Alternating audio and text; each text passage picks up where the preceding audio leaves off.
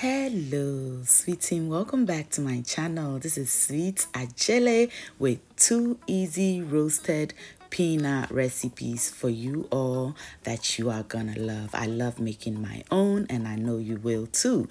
So first I pick out the bad ones and then I go ahead and make some hot water. Well, this is already hot. I pour it into my pot. To that I'll add some salt, and you want your water to be nice and salty before adding in your peanuts. Stir and bring it back to a boil. As soon as it boils, it is ready. Strain out the water and spread it on a paper towel lined tray to dry beautifully. In Ghana, they'll usually dry this in the sun. I'm just going to allow the paper towel to absorb the excess water. Now to our second method.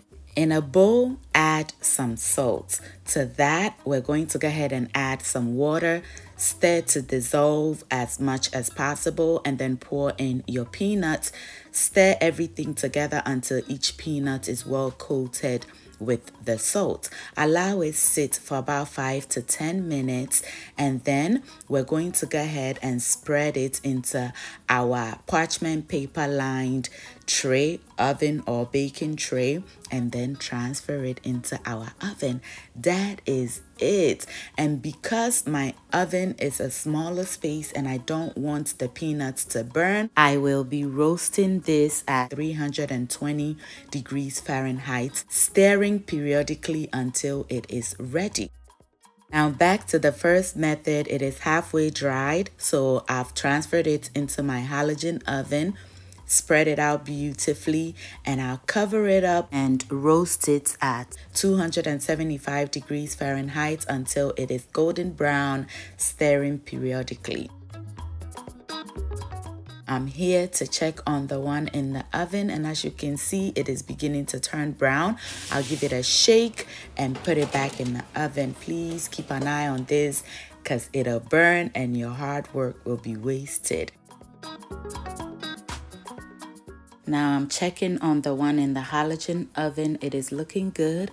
I'm just going to go ahead and give it a quick stir so that it'll roast evenly and beautifully.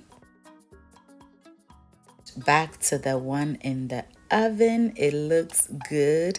As you can see, it is ready, nice and golden brown. So I'm going to go ahead and set it aside to cool completely, and I'll check on the one in the halogen oven as well. It is also ready, so I'm just going to leave it to cool.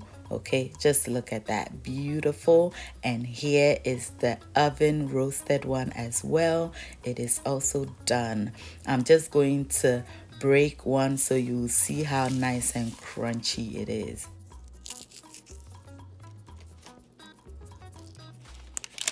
You see, absolutely beautiful. So I'm just going to go ahead and take the skin off, and usually once they're done taking off the skin, they'll throw it in the wind so that the wind will take the skin away. Some people blow on it, but please do not do that. Put it through a strainer or a basket. I have a couple of things in my house that I'm going to try using for you to try as well. The first one is my steaming basket from the rice cooker. You just put it in there, shake, shake, shake, and the skin will come right out. I also have this strainer with smaller holes that works just as well.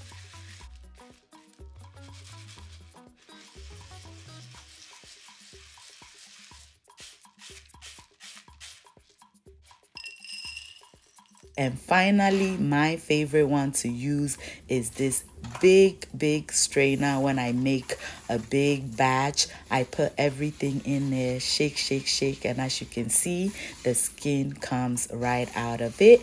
And I'm just going to go ahead and store this in airtight jars or containers, and it should last you for as long as you enjoy your peanuts or groundnuts. Thank you all so much for watching. I hope you enjoyed this this video and are inspired to try the recipe. Until I see you in the next one, stay safe, keep loving each other, and remember that the love of God and family is life's greatest blessing.